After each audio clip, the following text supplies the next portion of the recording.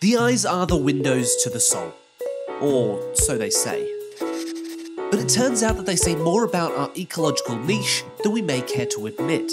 You see, whether your pupils are vertical slits, horizontal bars, or round spheres, may determine whether you belong on the top or the bottom of the food chain.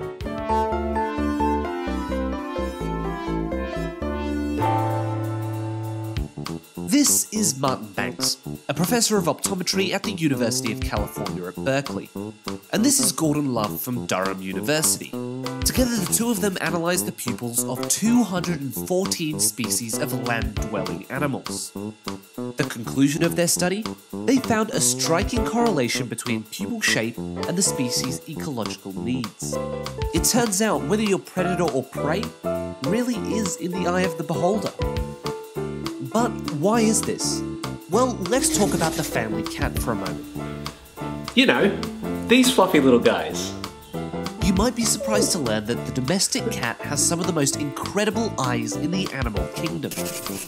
Muscles located on either side of the animal's eye allow their pupils to expand and contract from narrow slits to almost completely round.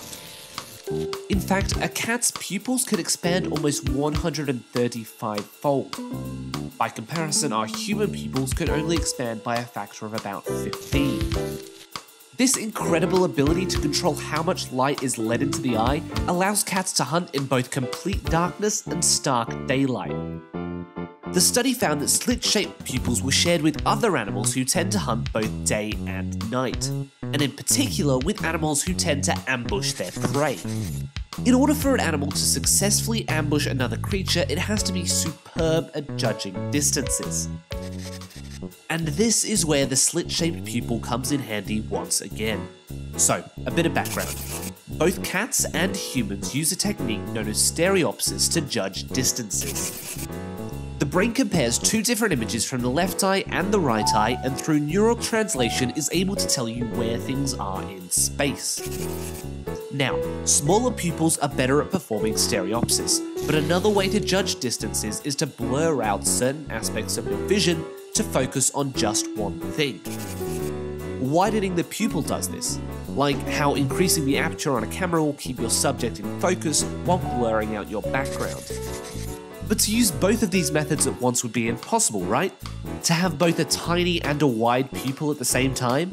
Well, not if it's slit-shaped. It makes the pupil small horizontally and tall vertically, allowing animals to predict distances with incredible accuracy. A handy skill. Though if you take a look at a sheep's pupil, it couldn't be more different, with horizontal bars as pupils and one eye on either side of their head. Rather than having a sharp focus on one specific area, sheep and other animals that have horizontally shaped pupils, such as goats, have a more dull overall focus of their surroundings to keep a lookout for potential predators. This sweeping general focus of their surroundings may also help explain how sheep and goats are so sure-footed when travelling over uneven terrain. As for humans, well, that's a little more complicated. Somewhere along the evolutionary tree, we may have foregone some form of light-controlling eyes. What we were dealt instead was a set more adept to detecting colour and microfacial expressions. All of which goes to prove that old idiom. Sometimes, there really is more than meets the eye.